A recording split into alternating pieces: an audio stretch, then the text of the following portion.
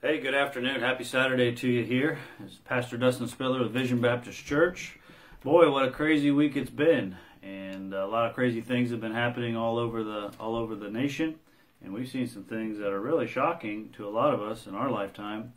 And I want to talk about some of these things and maybe hopefully try to bring some comfort to you. In our Faith-Fueled Devotional series, we've been talking about these introductory thoughts to the book of James. Today, we're finishing up this idea on this train of thought we've been building on, and we're talking about evading sinful behaviors. We need to evade these sort of things to help us to be the Christians we need to be. Now, last lesson on Thursday, we were talking about beware of external wrath, and today I'm going to talk about the engrafted word. That's some positive news, and I think it's kind of timely for what's going on in our nation during this time. It says over here in James chapter number 1, verses 21 and 22. It says, "Wherefore lay apart all filthiness and superfluity of naughtiness, and receive with meekness the engrafted word which is able to save your souls. But be ye doers of the word, and not hearers only, deceiving your own selves." What we saw go on in our nation this week ought trouble you. It ought jolt you. It ought wake you up. It ought not scare you if you're a Christian. The Bible tells that these things are going to happen. We saw an attack on our capital this week, and I personally believe every person should be prosecuted to the full extent of the law. If riots and destruction of property were wrong back in summer of 2020, they should be wrong in January of 2021. And then we started to see these attacks, not directly on free speech, I would say, because, these social media platforms are private platforms, but they are definitely testing the waters for the First Amendment rights that we have. And it's pretty serious. Boy, what do we do during this time? Pastor Dustin, are you scared? No, I'm not scared. Our country is falling apart. Yeah, I understand that, it is. But Christianity existed before there ever was in America. Christianity was around before any of this stuff. In fact, Christianity was born in a time of political unrest. And so for the Christian, it ought not be a fearful thing to go through something like this. For the Christian, if you read in the book of Acts and how things were during Jesus' time, this is the time where Christianity was born in when the Romans oppressed the Jews and things like that. And so these are times when Christians should be able to flourish. Now let me say, if you are scared, you need to wake up. You need to wake up, because this is a serious time. The reason why this is happening is because a lot of things, obviously, but a global pandemic shutting down, and the big thing, about 50% of people who were in church are not in church right now. Do you think that's going to have an effect on our nation? And the answer is yes. A lot of people have went to sleep spiritually ever since this pandemic started. And don't get me wrong, some people have legitimate health concerns, and I'm completely understanding of that. Some people, if they get COVID, they die. And I do believe COVID is real. It is. I mean, I know people who have died from it. So I'm not saying that's wrong, but we have fallen asleep. And what do you expect to happen? And how do we fix it is really the main thing. I'm not trying to harp too much on the negative. How do we fix it? We got to wake up. And I'm starting to see in areas people like poking their heads up. Whoa, we better get back with God. My friend, it is time to return to the Lord. It really is. We got to get ourselves in check. And God's people can stop this. They have stopped it before, and they can stop it again. We are on the brink of a civil war. Yeah, you could probably say that. But I think, is this the end of the world? I don't know for sure. I'm sure people back in 1860s thought that was the end of the world in their time because everything was falling apart in America, but it wasn't. Things came back together. God's people can do something about it. Okay, I'm a child of God. What can I do? Well, first of all, according to this, there needs to be, we're going to talk about three things. There needs to be, well, four actually, a leaving, a receiving, a believing to prevent deceiving. We'll call that three things, all right? There needs to be a leaving in verse number 21. It says, "Wherefore lay apart all filthiness and superfluity of naughtiness. Now, these are words that we don't usually say. These are King James words, and they can be looked up. They're Old English words. But this idea of filthiness means moral dirtiness, and this idea of superfluity of naughtiness simply means an overabundance of evil. There is moral dirtiness in our nation. There is an overabundance of evil in our nation. And the reason why we are seeing things and feeling things and scared of things is because we have not laid them aside. We need to lay them apart. That word lay apart, it was used all the way back in the book of Acts, chapter number 6 or 7, I believe it was. You remember the story where Stephen was about to be stoned for preaching the gospel to the Sanhedrin. He's right there, and he's telling them, you are just like your fathers. You've persecuted the prophets. You've persecuted the Lord.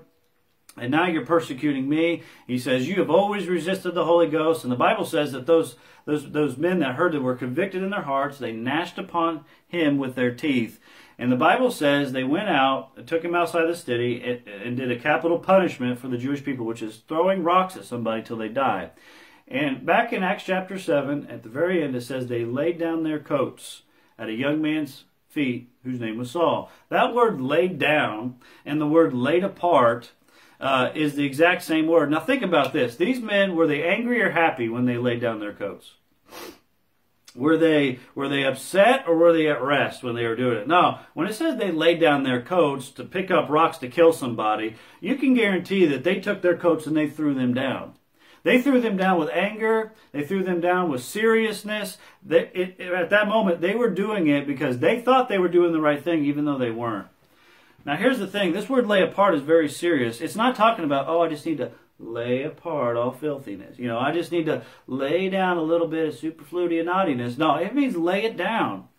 There are things that are in our lives that are allowing us to become numb to what's going on. And it is numbing us towards God, and it is having an effect in our families. It's having an effect in our states. It's having an effect of our nation and in our world. It's time to stop cuddling up to sin. It's time to start taking it seriously, all right? Get the booze out of your house. Get the drugs out of your house. Get all the bad words out of your mouth. These things are not helping, all right? These things are not... Stealing is wrong. Lying is wrong. Taking the Lord's name in vain is wrong. We need to stop saying, I'm just going to try to do... We need to lay it down. There needs to be a leaving. And then there needs to be a receiving. Because here's the thing. When you lay something down, you don't just leave a hole in your life. You pick it up and fill it with something else. I'm saying that we in our nation need to lay down our sins. As it says in 2 Chronicles 7:14, we need to turn from our wicked ways. And we have wicked ways here. It's all over. All right? But we need to replace that with something positive. And it says, and receive with meekness the engrafted word which is able to save your souls. My friend, we got to receive this. Take the sin out of your life. Listen, turn the TV off for a little bit. Put your phone down. All right? Turn off Netflix and open up the Bible and read it. All right? And let it into your life. Okay? I'm not saying you can never watch TV. I'm saying you better be, if you're going to watch, you better have been in the Bible. All right? And you better be spending more time here than there. That's how it is. Receive with meekness. Now, how do you receive the Bible? Here's how a lot of people receive the Bible. Ain't going to tell me what to do, Pastor Dustin. Ain't happening. I'm going to do what I want to do. Good luck to you. You go ahead and keep your arms crossed towards God and see where that gets you. Go right ahead. You can do whatever you want. It's still a free country, all right? But I'm saying if you want change in your life, if you want to feel better, if you want to walk closely with the Lord, if you want His hand upon you, it's time to change from this to this. Lord, how can I change? Lord, what is it in my life that I need to do better? How can I? And we got this overwhelming fear that comes over us. We have this anxiety. We have this worry. We have this discouragement, depression, and despair. And we don't know how to fix it, but we've been sitting like this forever with God. It's time to say, God, what do you want me to do? Receive the word with meekness. I'm putting down the wall. I'm taking the wall that I have between me and you, God, and I'm going to get better. And once you do that, you take the leaving, the receiving, and then you need to start doing the believing. When God speaks to your heart, do it. As it says in verse 22, don't be, but be ye doers of the word, and not hearers only, deceiving your own selves. Now think about that. So when God speaks to you through the Bible, through church, do it. Don't just hear it. Oh, I heard it. No, I'm going to do. The Bible is not for your informational knowledge. The Bible is meant for application in your life. It's not just so, oh, I know about Daniel. I know about Moses. Oh, I know about all these things. Look at all the knowledge I got. I could tell you exactly where everything is in Israel. Who cares? Live the Bible. You know what I'm saying? We have enough people with knowledge that can tell you what certain things say, but they have no personal conviction in their life. There is no application. A little fired up today. But here's the problem. There needs to be a leaving, a receiving, and a believing. You need not just to hear the word, but do it. And if you don't do it, there will be a deceiving. Because it says, be doers of the word, not hearers only, deceiving your own selves. What could be deceptive about being just a hearer and not a doer? And churches are full of these sort of people who are deceived. All right? They walk in on Sunday morning, they plop down in their seat, they sit there, they're not really engaged, they're not really serious, you know, their mind is wandering, they're looking at their phone, they're distracted, and then they get up and they say, you know what, I'm a spiritual person now because I went and I heard.